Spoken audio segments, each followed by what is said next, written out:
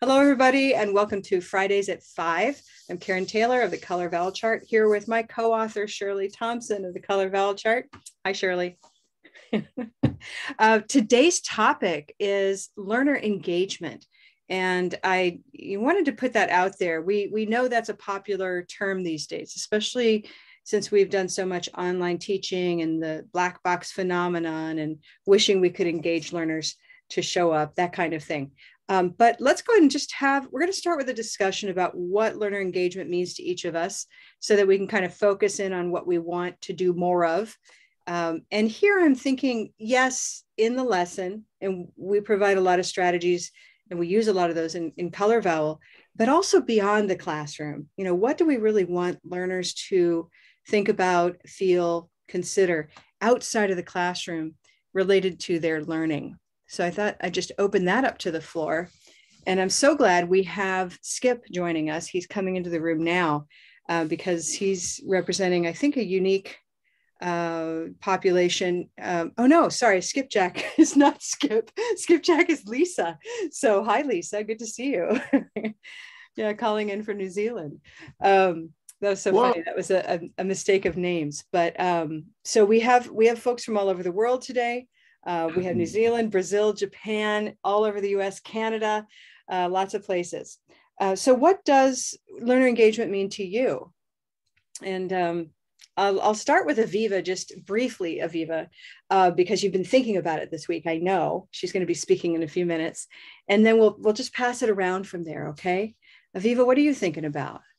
I think that for me, learner engagement means critical thinking, independent thinking, and use of the tools that we provide to further their learning by themselves independently. And I hope that we'll see a little bit of that later on when Chris and I talk about it. Yeah, and so Aviva's a director of the International Language Institute. Is that what that's called? I'm the academic director of the Intensive English Institute at Florida Atlantic University. There we go. ILI is what I know it as. ILI. Thank you, Aviva. And so if I hear you, you're describing it kind of as an engagement, a learner's engagement with their own life, sort of what they need to move forward with. Okay, great. Thank you. Other ideas of learner engagement? And we can relate it to classroom teaching face-to-face. You can relate it to the moment of online teaching. We can go big or we can go micro with it. So just other ways that you think of it, or when you say, I want to increase learner engagement, what does that really mean to you? Jennifer? To me, it ties to that idea of willingness to communicate and overcoming hesitancies that students might have about, not just talking in class, but really communicating with each other and with you. And, taking those brave steps to really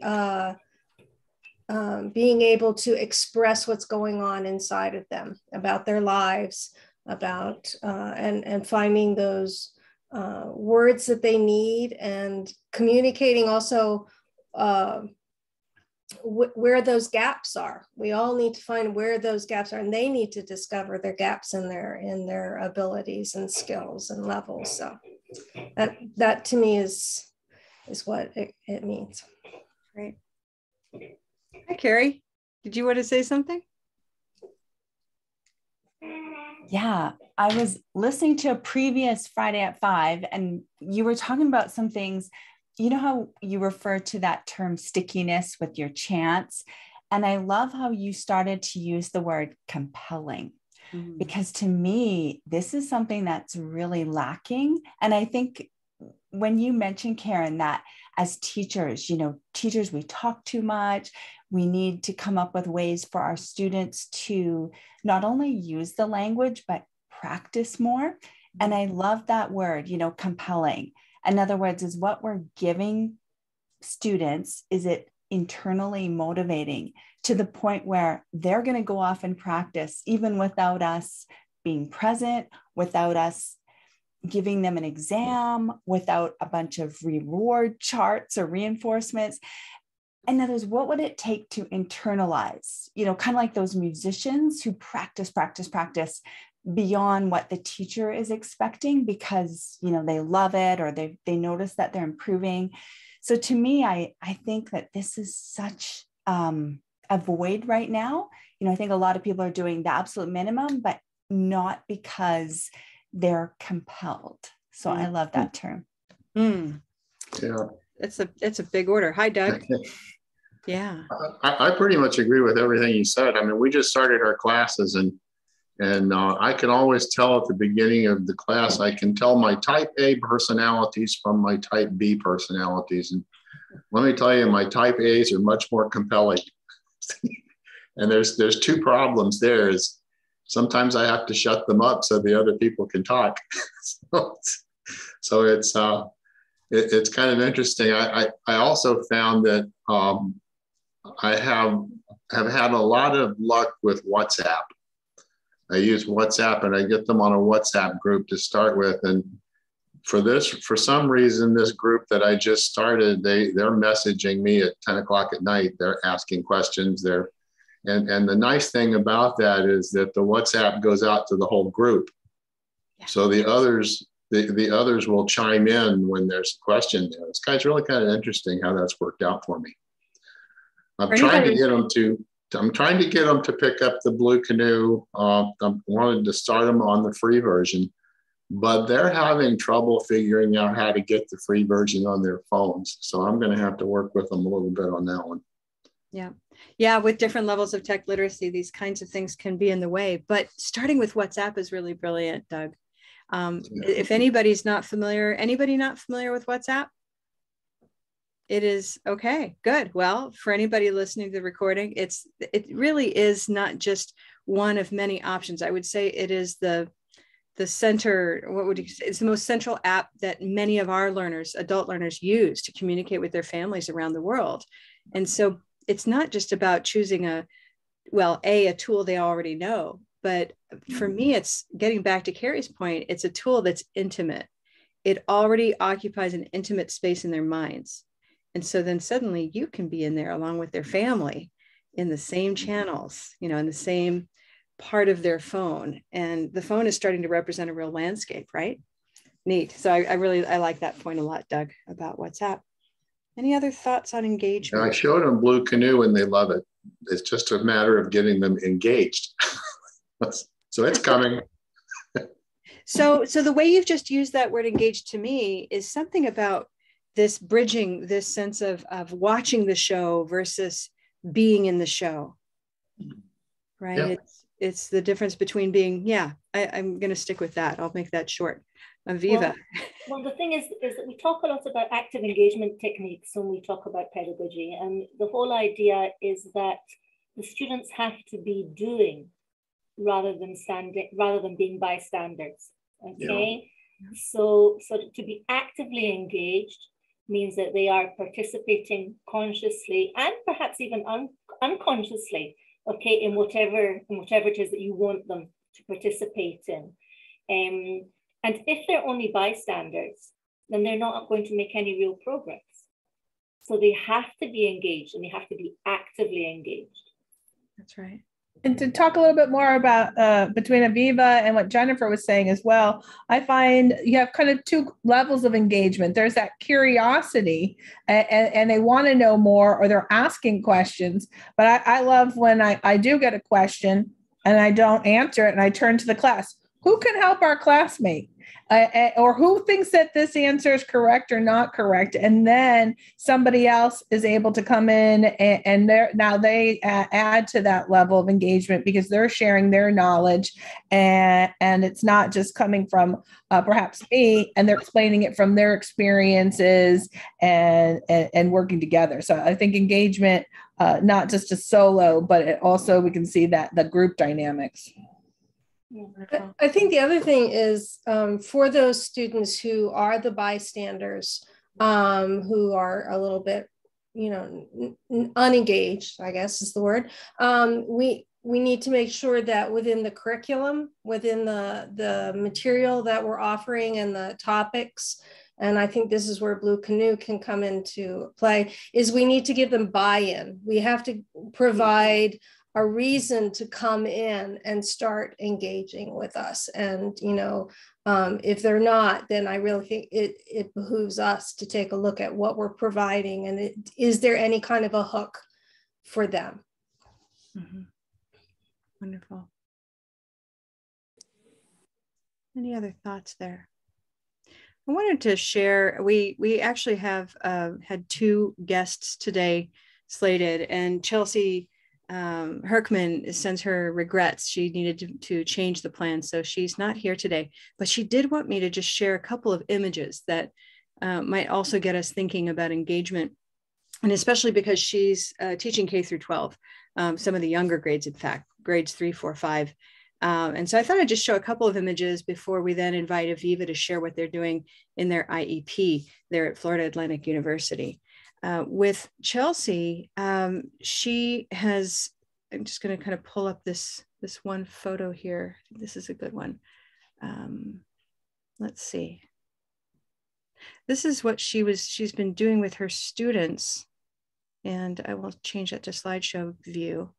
So she started off the year thinking, you know, one way to engage students is just by having them spend time with their names with one another. And so she utilized the "What color is your name" activity just to invite them into that space, to suddenly, you know, to recognize, wow, this activity is for me. It's about me and my name. And this whole thing, this color thing might be for me. So she was teaching online. Actually, this was a hybrid course. So it was both online and face-to-face in a schoolroom. She had all of those folks in the same setting at the same time. And these were the students that she had. And I thought it's just such a beautiful image to realize these are tied to real people. And some of them are like you would expect, like Derek. And there's no underlining. Don't let that bother you. It's just, what is this tool called? It's not Padlet. Jamboard. Yeah, Jamboard doesn't allow underlining. So, you know, we can't let that bother us. But for the most part, it probably doesn't bother us here, except maybe that really long name in the upper right. Yalushka. I think that works. Yalushka, right? That's a good guess. But there are a couple surprises here that she was able to unearth and bring to the fore. Any surprises for you all as you look at this? Yeah. Yeah. Down at the bottom, what I would say Gabriel. Gabriel, right. Yeah. So if, you know, if that student was on my list, I'd just be calling him Gabriel. Right. Gabriel. Andrea.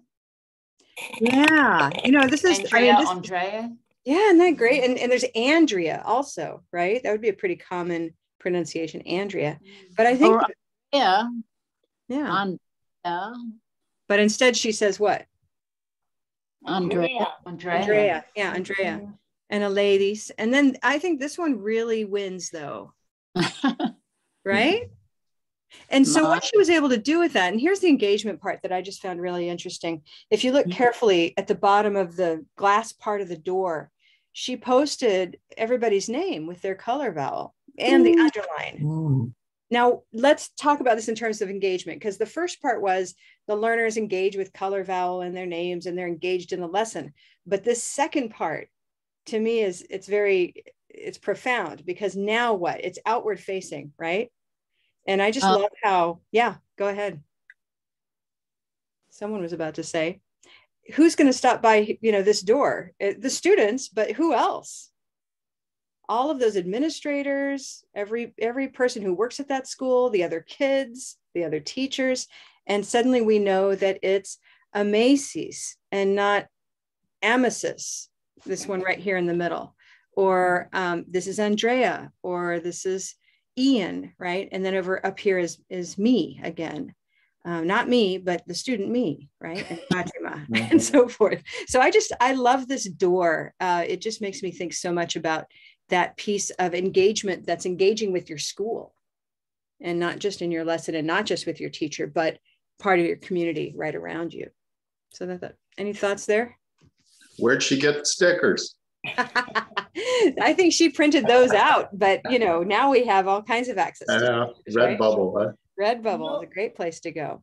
So if you go to our shop at colorvowel.com/shop, little product placement, we do have a banner for our merch and other kind of print objects gallery in a place called Redbubble. And we have everything from printable stickers to magnets to all kinds of other wonderful design products there with Color Vowel for the classroom. Wonderful. Karen? Yeah. I just say that I think that Chelsea's use of psychology is also profound, because in using the names, okay, then what she's doing is she's lowering the affective barrier. And the affective barrier is that barrier which creates fear and anxiety and disables the ability to learn. Okay, it's that fight or flight. So by having these stickers, by the kids identifying themselves as, oh, this is my color, this is for me, she's opening a door, she's lowering that affective barrier, and she's creating space for more learning. So this is indeed I love it. I think that's fantastic. It's exciting. It is. It's very exciting. And to have your name right there in front of the door, and everybody now knows how to say it. Right. So it kind of helps them identify this as their space as well. As they're walking into the room. Now it's been marked with their name, so they own it as well. And it lowers that anxiety level as well. Right. Because they're coming probably to her room, and it can be a little alienating because, I have to go here instead of being with the rest of my class for language arts or whatever it is. That's very common in elementary school situations. And so, it helps them create their own little community. Absolutely. Yeah. So What Color Is Your Name is an engaging activity. Literally, it engages and is engaging for learners. If you haven't given that a try, you can find a clear outline of that in our book, The Color Vowel Approach. But let's go ahead and move along. And I'd like to invite Aviva, and as Chris said, she's an observing guest, but the two of you are from Florida Atlantic University. You have I've been watching your strategies from the side, and I just see a consistent, explicit effort to engage students. And I thought everybody here would enjoy hearing about what you've been doing there. Nice to think that we have strategies. Thank you. That's very kind. Let me just go ahead and share, if I may. Just to give a little bit of background information, I first encountered Color Vowel at the TESOL convention of Atlanta in 2019. And Karen, and I don't know if Jennifer was there or not, but I remember Karen was there in the big hall. There was a Color Vowel table, and there were lots of, brightly colored charts. And I went over to have a little look-see. And I went, this looks really interesting. But I thought, this is for elementary school. It's for beginners. How would I use this in my English for academic purposes, university classroom? And I walked away. Now, the thing is that it kept niggling at me. And it was a combination of genuinely wanting to know what this was about and my absolute disdain and hatred for the IPA. And I hope I'm not offending anybody here, okay? I want to hear somebody say, I'm offended. Well, I can see Dr. Barr's not here, thank goodness for that, but it was a combination of me struggling to teach pronunciation and this kind of, what have they created, okay? That made me keep on checking in till eventually Karen said, look, you keep on coming on our website, perhaps you should hurry up and sign up for a course, which fortunately I did. Thank goodness I did, because our program has benefited greatly from the Color Vowel methodology. And we've been implementing a whole program since October 21. So it's not that long that we've been implementing a whole program. All of our faculty are trained to some degree or another in Color Vowel. Some of us did the basics course. New adjuncts do, at present, do the fast course, and I'm doing various courses as I go along. And we use the Color Vowel not only in our speaking and listening pronunciation classes, but also in our reading and writing and grammar classes. So we found, though, that the Color Vowel, engagement with the Color Vowel goes beyond the classroom, beyond what the teachers do in the classroom, okay, and beyond, you know, our use of the chart within the classroom. Kind of like my very, very creative and brilliant and long-suffering colleague, Christine, and I sat together, and she's very patient, I have to tell you. We sat together and thought, right, how can we get this moving beyond the classroom? I know, let's create a competition. Our students are very competitive. They come from all over the world, and they like to get stuck in. So we came up with the notion of a red pepper September Color Vowel student competition. I don't know why I've got happy holidays in there. Just ignore that. Let me get rid of that. Okay. And we ran it for several weeks, and we asked students to come to our notice board, and I'll show it to you in a moment, to find red pepper words and to post with their name and to underline the stress. So the whole idea here was to see, can they identify a color? Can they identify the stress? And because we have a lot of Spanish speaking students and also Arabic speaking students, you know, that the difference between the e and the and the e, we wanted to see, okay, if there would be any recurring errors, etc., etc. So this was towards the end of our 3 weeks competition. As you can see, everybody was engaged. Now, we currently have just over 90 students in the program. We had a bit more last term.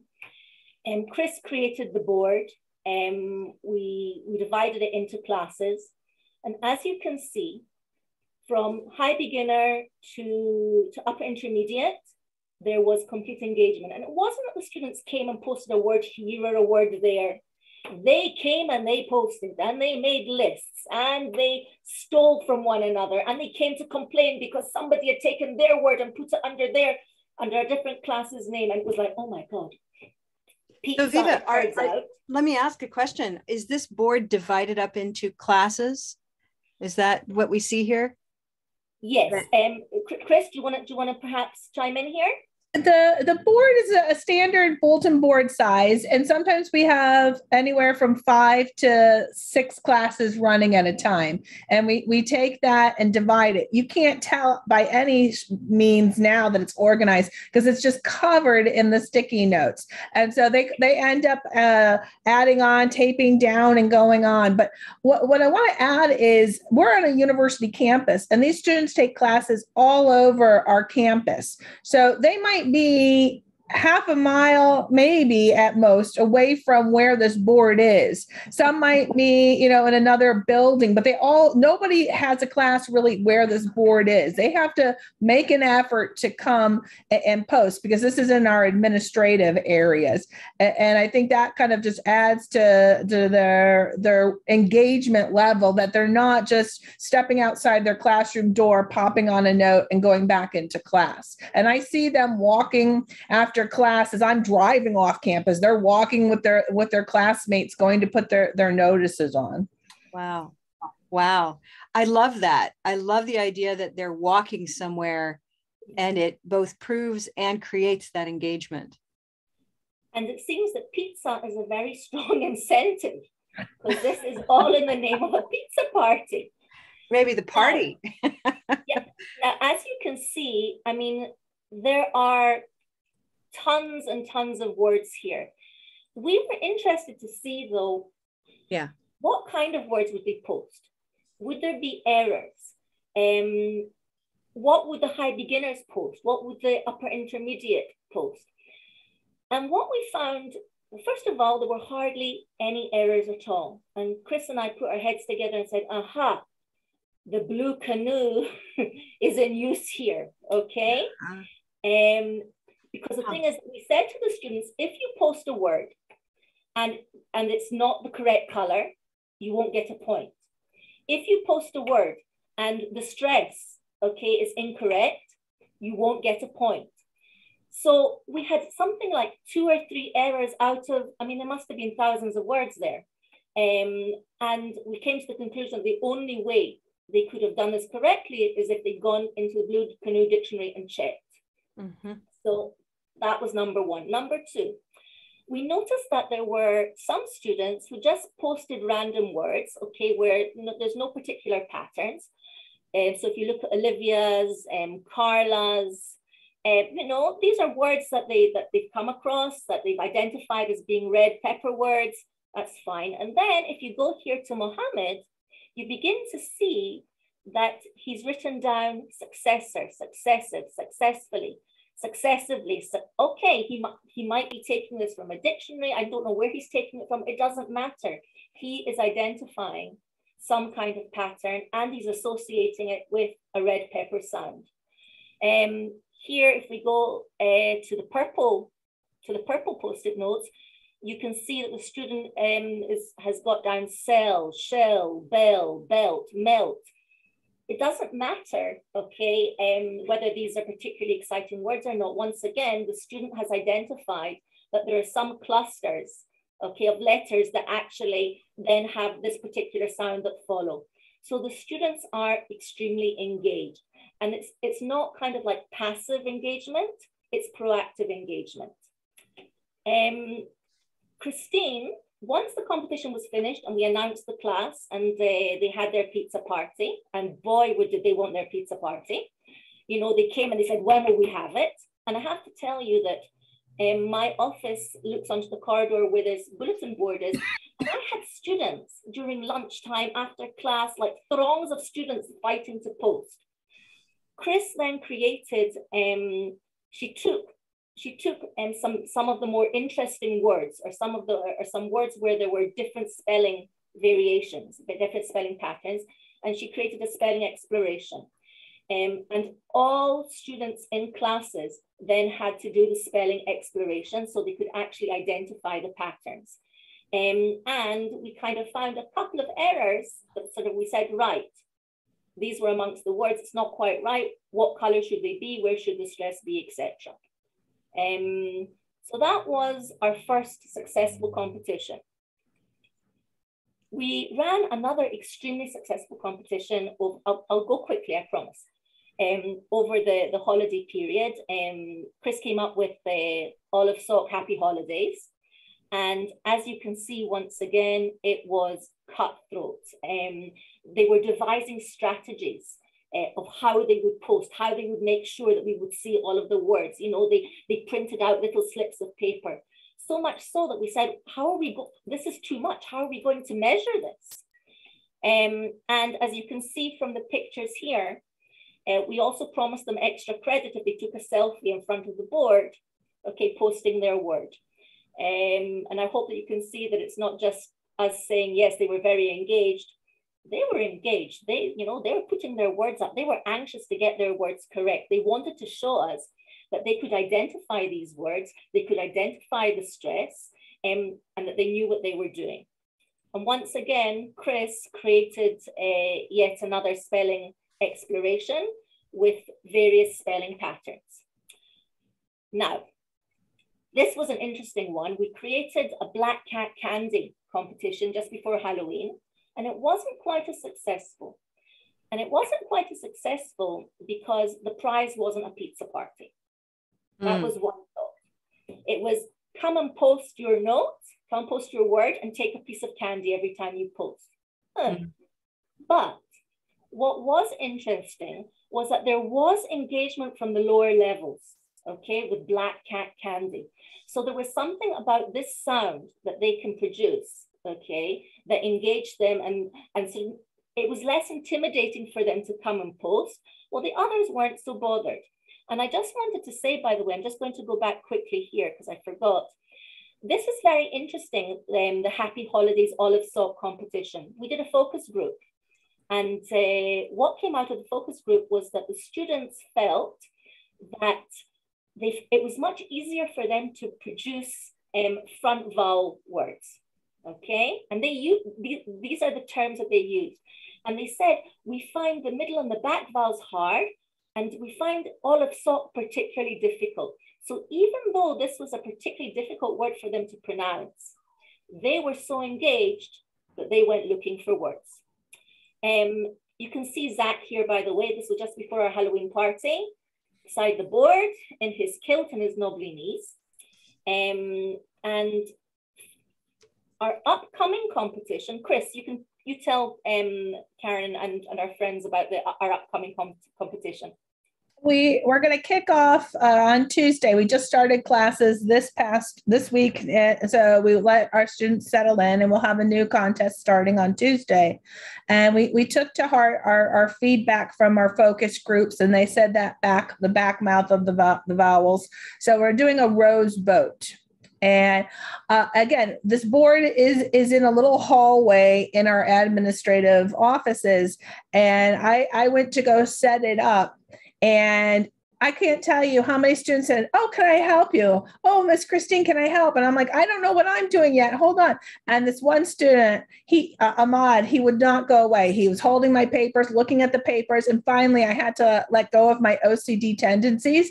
And I said, here, you go ahead and develop. This is what I want to do. And he got into it. His friend, who's brand new, just has been in the States for a couple of days, wanted to get involved.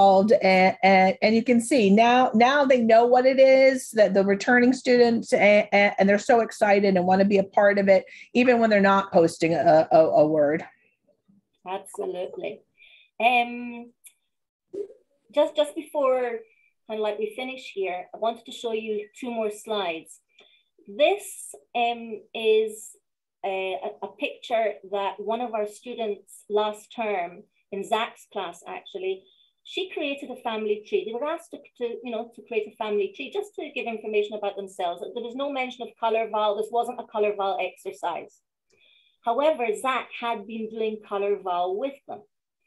And Orlana turned up, and she turned up with this beautiful piece of work. Now, there are lots of things here that could be tweaked, okay? The olive sock word is not in caps, and we tell them we want, when you talk about the color of a word, then put it in caps so that you can differentiate. But all of the names here, okay, have been given their color, whether it's red pepper or purple shirt or olive sock or green tea. This wasn't Zach's prodding. This was the student being exposed to color vowel in his class and saying, ooh, I can use color vowel, okay, to show the names of my family. So, I mean, absolutely beautiful. And so that was one example of student engagement. Another example. Could you show us that image a little closer up so we can see? Sure. That is just fascinating. Hard to see. So. Oh, so like Francesco at the bottom, that one, the blue apple at the bottom of the trunk. That says Francisco, and it's red. Oh, it's Francesco. It's not Francisco, it's Francesco. Francesco. Okay. Neat.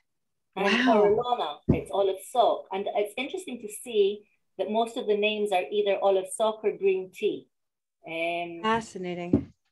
So, and I mean, who knows if it's entirely correct or not, it doesn't matter. This student is independently trying to associate, okay, color with sound, and is doing so as a strategy and as a method to help her categorize. So this was an absolutely beautiful piece of work. The next piece of work, and once again, this was Giannina. Also, I think it might have been Alicia's class. I can't remember whose class it was. She decided independently that she was going to. They were talking about minimal pairs, and they weren't using color vowel necessarily. But she decided that she was going to categorize the minimal pairs the best way that she could. There's lots of issues here with what she's done and how she's done it, but nevertheless, in her mind, the Color Vowel is a methodology, it's a strategy, it's a support system. She can use this to help her pronounce what she wants to pronounce. And because this was produced independently, okay, this teacher is saying, go home and make a chart, and then it shows that there's real student engagement and that they like this method. It makes sense to them. They enjoy it. They can be artistic. And so, you know, this is yet another example. Finally, you know, Chris and I have to sit together and think about where we take our competitions, because if we do the same kind of thing all the time, it's going to get very boring for everybody. So, you know, we're thinking that perhaps at some point our next stage is to begin to use the prosody pyramid and to begin to look for color and stress within thought groups, somehow or other, to bring the competition round to thought groups, and focus word and the color of the focus word and the stress within the focus word, the peak vowel. And who knows, maybe we'll be able to add intonation at some point as well. So, you know, we have a lot to think about, and we've got a lot more activities to you know, to create. But in the meantime, I think that you know, our students have been exposed to this as a whole program for one semester. I think the results are pretty exciting. Sorry, Christine. I just wanted to add, when you said what's next too, we've also talked about incorporating Blue Canoe and making it a competitive element. Our students really like that gaming competitive element, but as Blue Canoe offers it individually, but if they see, well, so-and-so has this many points and I only have this many. So we're putting our heads together and thinking about, and I jokingly said earlier this week, we might need another bulletin board. We need a Blue Canoe bulletin board, and we've got our Color Vowel bulletin board, so we can start getting the students visibility for their efforts on that end. And more money for pizza. A pizza budget, definitely. Well, I thought wonderful. There's so many great ideas here, and I wanted to share one other that I think you're really going to resonate with. And this came to us years ago, at a time when we weren't having these kind of discussions. But Shirley's going to remember this. This was a group from Central Michigan University who they posted this on Twitter, and this is Courtney King, and they had Dressed Like a Color Vowel Day for Halloween. So this is all right around, you know, this is Halloween here, and the faculty came.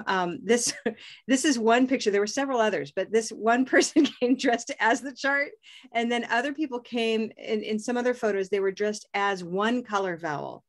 So this woman had little tea bags all over her, and she was green tea and so forth. So you can just, I thought this was an example of just motivating faculty, or, you know, not motivating, but enlivening the, you know, the workplace with this thing that they found. They did this all on their own and sent this to us. That is amazing. It was amazing.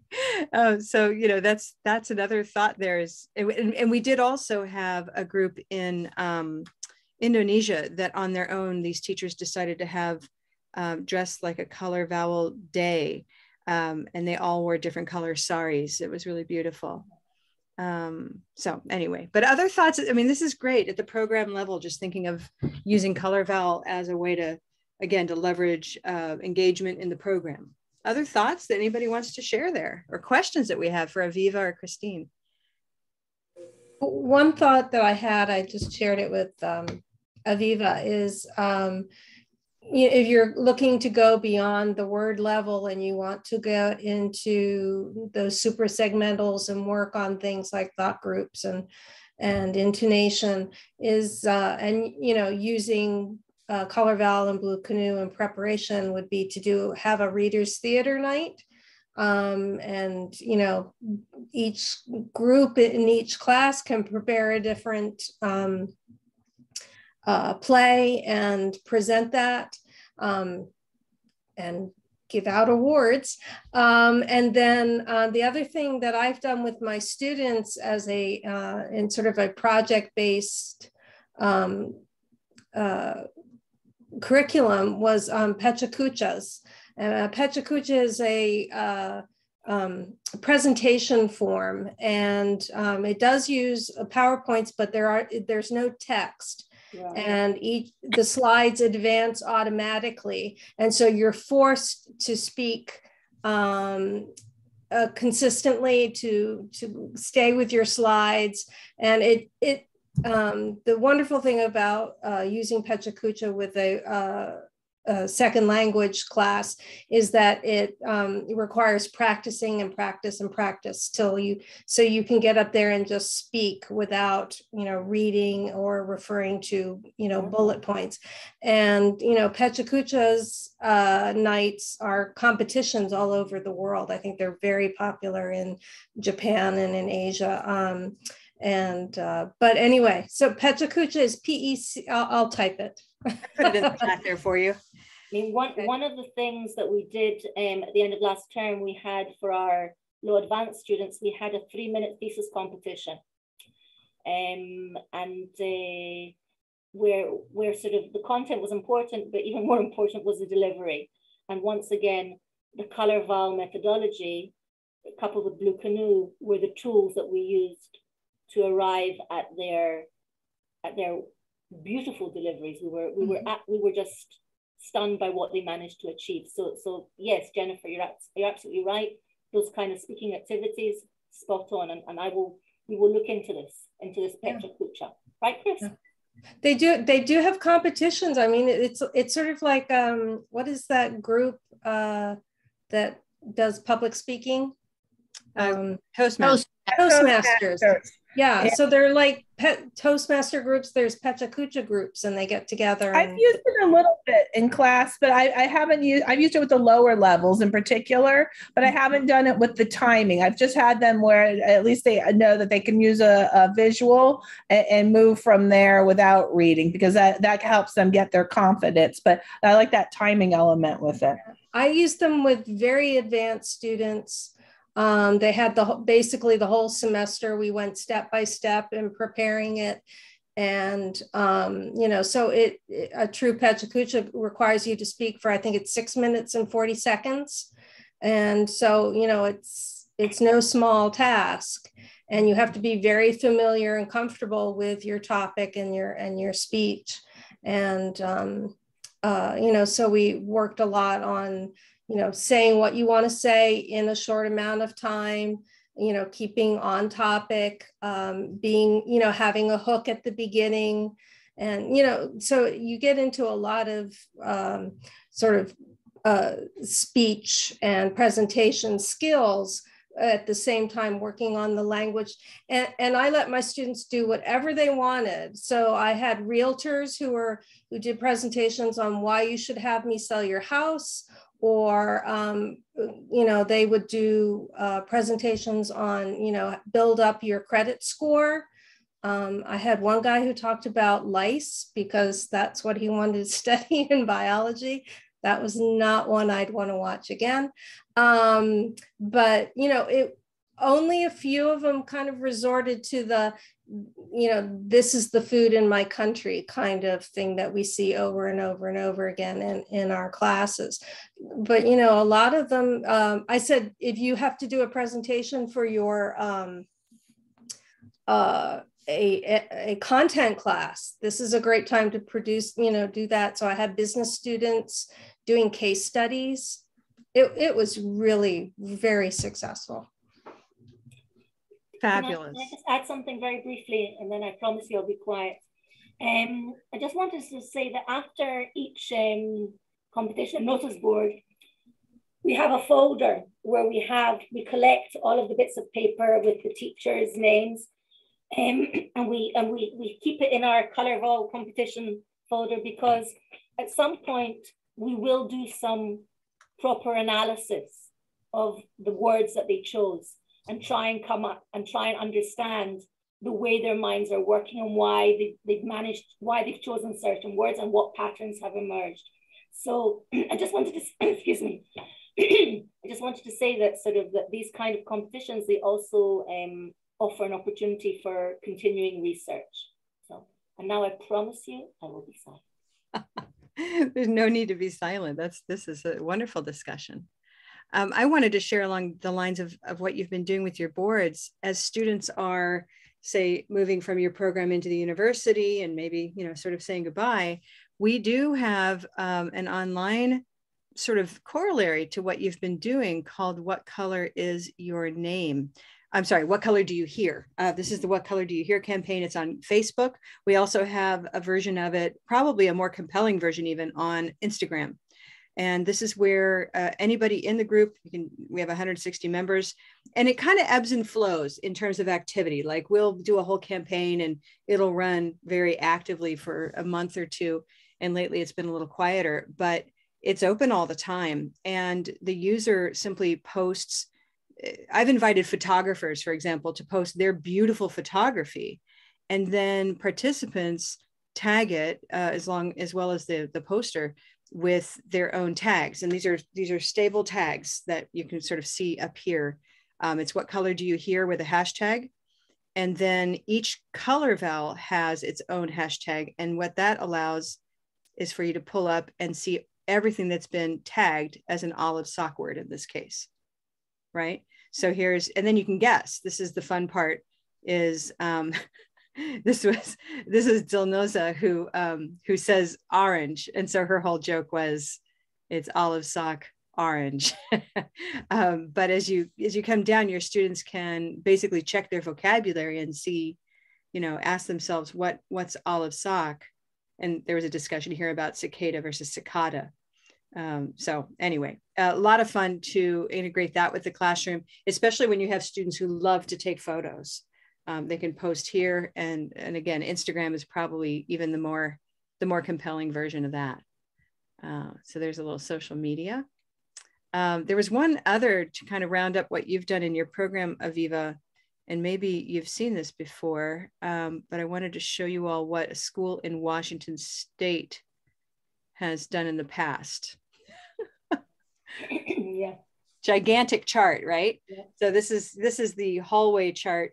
Maybe you don't have this kind of real estate, but the students were engaged. I think your boards show even more engagement than this, maybe because of the competition quality there. Yeah. The pizza. Yeah. Any other thoughts on what you've seen here? Questions? We have seen engagement just with the chart. And I think that's where I'd like to wrap things up with a thought for everybody is, don't forget just how spending time with that idea, watching that student who made that family tree, for example, that is an example where it was so compelling to him that he had to do something with it. And that's what he did with it. Please take a moment to take pictures of those things when they happen. We love to see those stories. And it means so much to us when we see that students are engaging in their ways. This was a time in Laura McIndoe's classroom where the students, there were a couple of artists, and so they were in charge of making the color vowel word lists, and they did the drawings for them. So that they were more present in their learning than they might have been otherwise because of what they drew. Okay.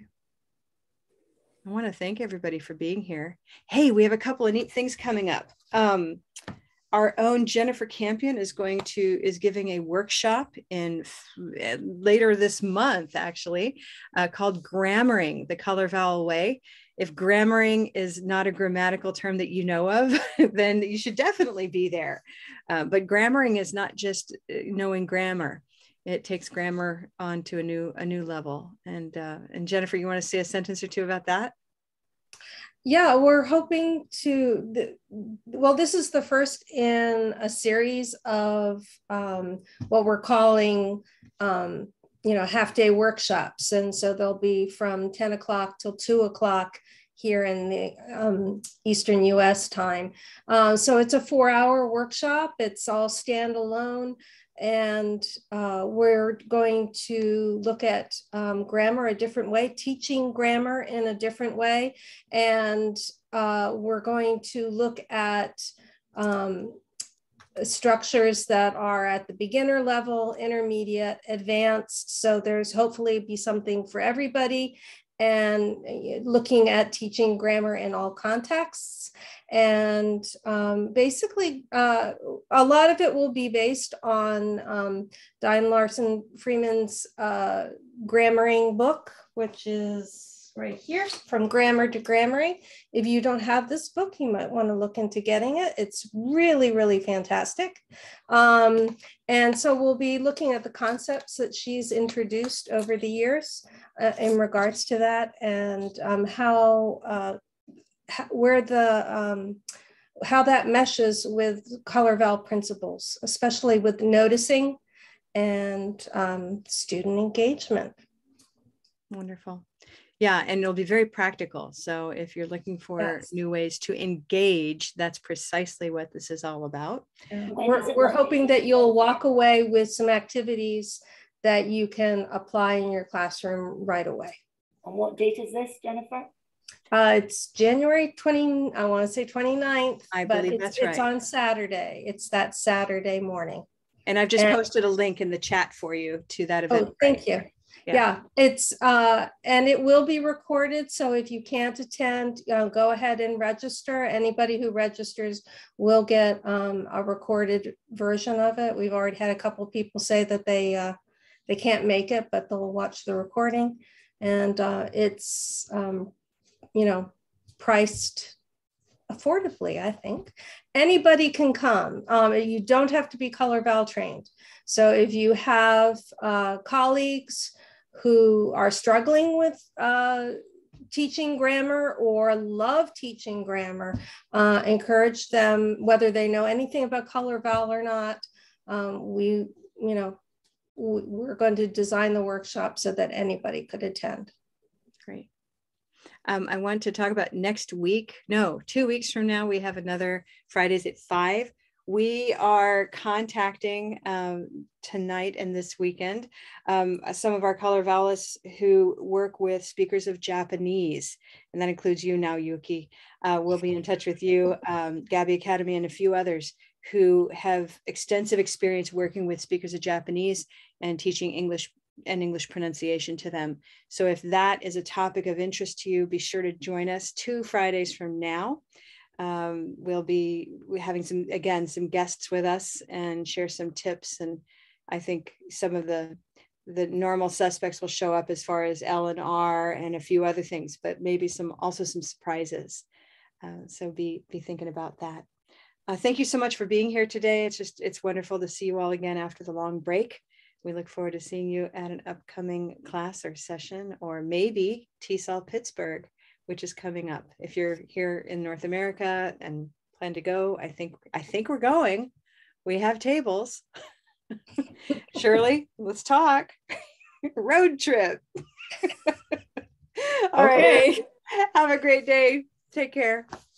Bye-bye, everybody. Bye-bye. Thank you. Bye. Bye. Thank